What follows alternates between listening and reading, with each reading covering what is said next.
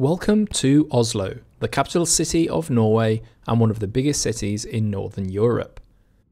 Oslo is every bit a modern Scandinavian city, combining progressive design, innovation and sustainability with rich traditions and a profound respect for nature.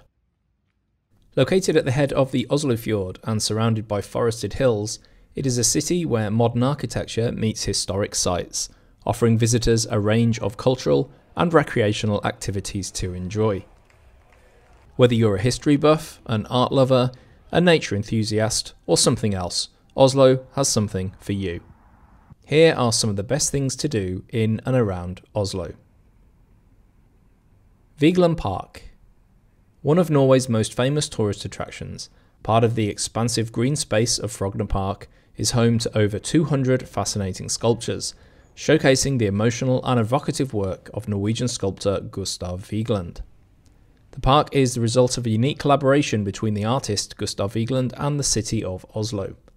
The sculptures are organised along the main axis, which is divided into 5 sections: the main gate, the bridge, the fountain, the monolith plateau, and the wheel of life, each narrating a different chapter of the human journey.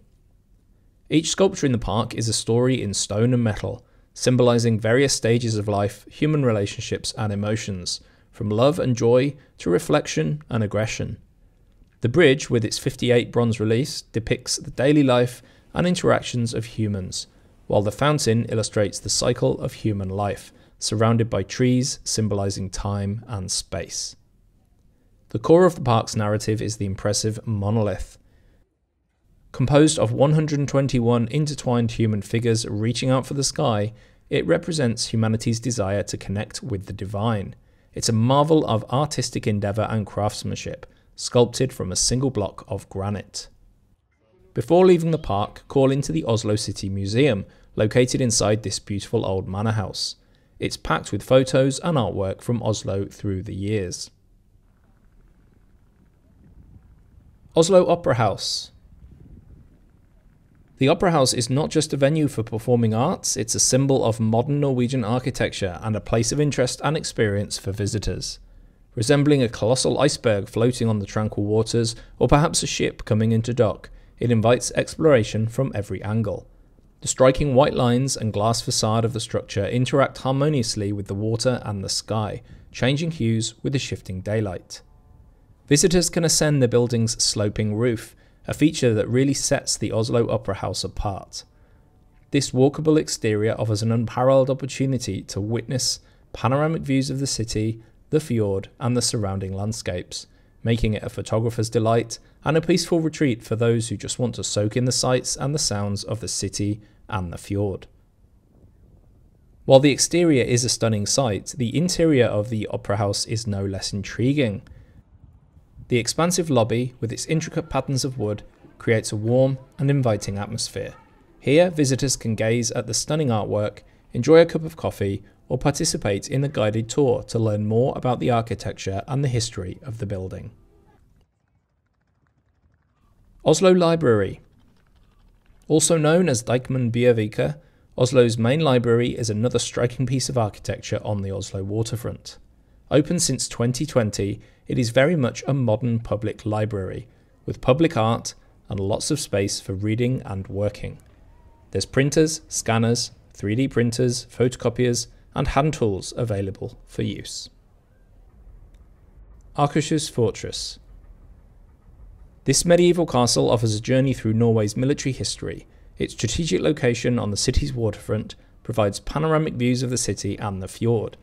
It has served multiple roles throughout its history, from a royal residence to a prison, and now hosts various events and ceremonies. Karl Johans gate. The best way to orient yourself in Oslo is to stroll down Karl Johans gate, Oslo's main street, which connects Oslo Central Station to the Royal Palace. Lined with shops, cafes and bars, it's an ideal place to shop, dine, or just people watch. The street is also home to notable buildings, including Oslo Cathedral, the National Theatre, and the Norwegian Parliament, enriching your walk with glimpses of Oslo's history and architectural charm. The Royal Palace. Home to the Norwegian monarchy, the royal palace stands proudly at the top of Karl Johans gate. Visitors often admire its 19th century neoclassical architecture while waiting for the popular changing of the guard ceremony. During summer, the palace is open for guided tours, but whatever the season, be sure to make time to explore the palace gardens, which are home to attractive ponds, and the fairy tale inspired Princess Ingrid Alexandra Sculpture Park. All the sculptures here were designed and chosen by schoolchildren from across Oslo. The Norwegian Parliament. Stortinget is the eye-catching home of Norway's lawmakers. Established in 1814, the Norwegian Parliament moved into this iconic yellow brick building in 1866.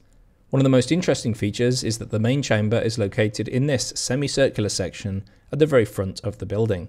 Guided tours are available, offering insights into the history, functions, and significance of the institution, and providing access to the assembly rooms where key decisions shaping the future of Norway are made. The National Theatre. Erected in the late 19th century, this neoclassical theatre exudes charm, with imposing columns, intricate details, and statues of Norway's most famous playwrights. Serving as a vibrant hub for the performing arts, it has hosted countless seminal performances over the decades. Oslo City Hall. This iconic building is not only the seat of the City Council, but it's also renowned for hosting the Nobel Peace Prize ceremony every December. Although best known for its two brown brick towers, the interior boasts remarkable frescoes, wood carvings, and artworks depicting Norwegian history and culture. Nobel Peace Centre. Next to the City Hall and located inside a former railway station building, the Nobel Peace Centre stands as a tribute to the ideals of peace and conflict resolution. The centre serves as an interactive museum that utilises multimedia technology to bring the stories of individual laureates and the history of the Peace Prize to life.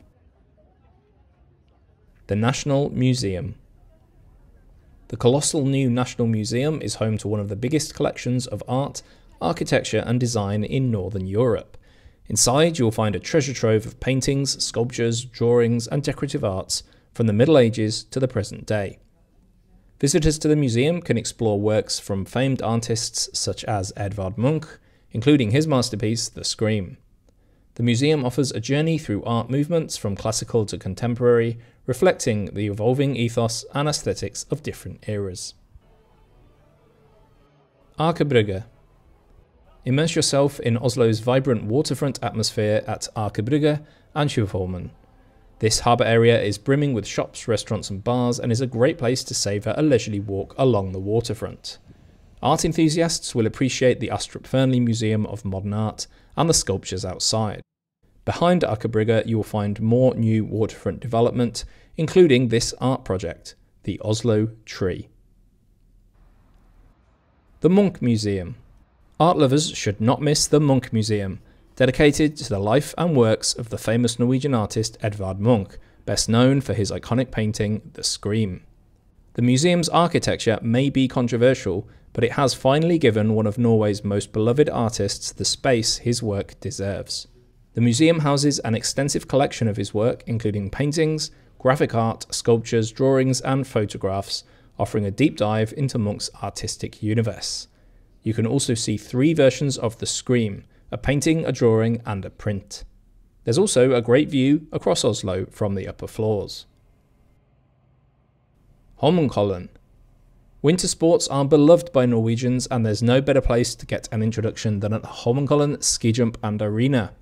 Currently being rebuilt at the time of this video, the ski museum traces 4,000 years of skiing history. Visitors can also ascend the ski jump tower for a breathtaking view of Oslo, and for the daring, you can get back down by zip line during the summer months. If you're not quite brave enough for that, a ski simulator will give you some idea of what downhill skiing and ski jumping must be like. If you're visiting in the winter, keep your eye out for live events, as the atmosphere at winter sports events in Oslo is a wonderful experience. It's also worth walking around the area to get a different perspective on the ski jump. You will also discover other parts of the arena, such as the biathlon shooting range, and some of the sculptures that lie around the arena. Trails lead up and into the forest, and it will be easy to spend the whole day up here. Holmenkollen Chapel is another highlight. Nordmarka. Oslo's outdoor sanctuary, Nordmarka is a vast forested area in the north of the city. For those who love to explore, Nordmarka is laced with a network of well-marked trails, suitable for hiking, jogging and cycling, with many picturesque spots waiting to be discovered. In winter, the area transforms into a snowy paradise, with the trails becoming cross-country skiing tracks. Frognerseteren, the last station on the City Metro's Holmenkollen line, is a popular starting point for summer hikes in Nordmarka.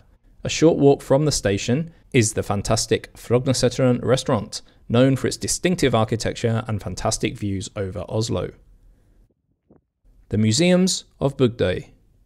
Take a summer ferry from Aker Brygge to Bygdøy to discover some of Oslo's best museums.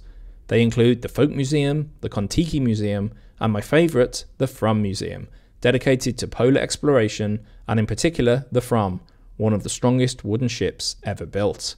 Unfortunately, one of Bygdøy's highlights, the Viking Ship Museum, is closed for renovations.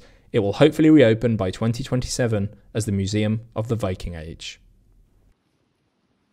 Vigeland Mausoleum. The spectacular Emanuel Vigeland Museum is a true hidden gem of Oslo, but it's only open on Sundays. Designed by Emanuel Vigeland, the brother of the famous sculptor Gustav, the building was originally intended as a museum to showcase Emanuel's art. He then decided that the museum should serve as a mausoleum. Now a museum once again, the interior walls and roof of this barrel-shaped building are completely covered with one of the most stunning artworks on show anywhere in Scandinavia. The enormous fresco depicts human life from conception through to death.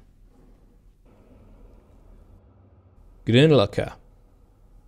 Follow the river or take the tram north from the city centre and you'll come to Grünerløkka, an eclectic district of former industrial buildings that's now become one of the most desirable places to live in the city. Some of Oslo's most unique cafes, bars and shops are located here, and there's always something to see on an afternoon walk. Sørenga. Behind the Opera House and the Munch Museum is a large new waterfront development of apartments, bars and restaurants known as Sørenga. The area is best known for its seawater pool, a popular swimming and bathing spot on sunny days. Live sport in Oslo. For the sports fans out there, Oslo offers live experiences that are not to be missed. The city is home to Vålerenga football, and catching a game at the Intility Arena is a must-do for football lovers. But the sporting spirit of Oslo is not confined to football. You can also catch a Vålerenga hockey game at Jordal Amphi, their recently rebuilt hockey arena.